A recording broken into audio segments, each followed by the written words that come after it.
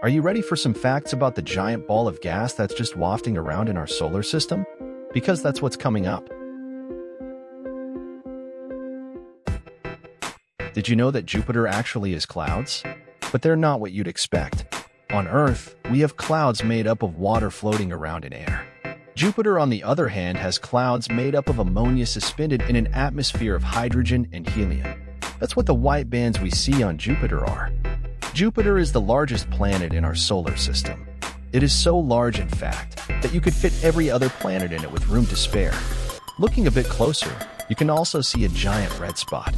This is a massive superstorm that is twice the size of the entire Earth.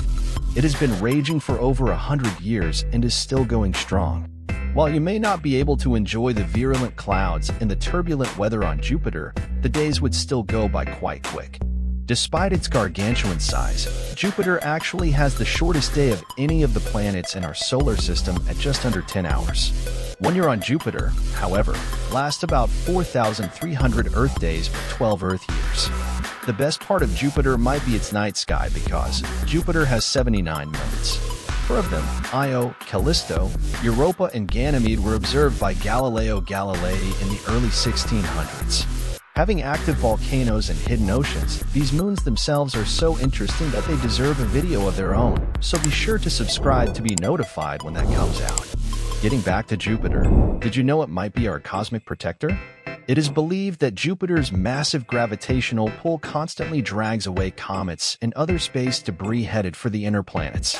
It is also the reason why the asteroid belt is just a bunch of small rocks.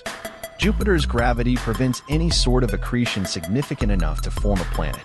This leaves us with millions of small asteroids between Mars and Jupiter. Protects with one hand, destroys with the other. What are your thoughts on Jupiter? Be sure to leave a comment below. If you found Jupiter interesting, then you'll love this video on the dark side of the moon that we've never really seen.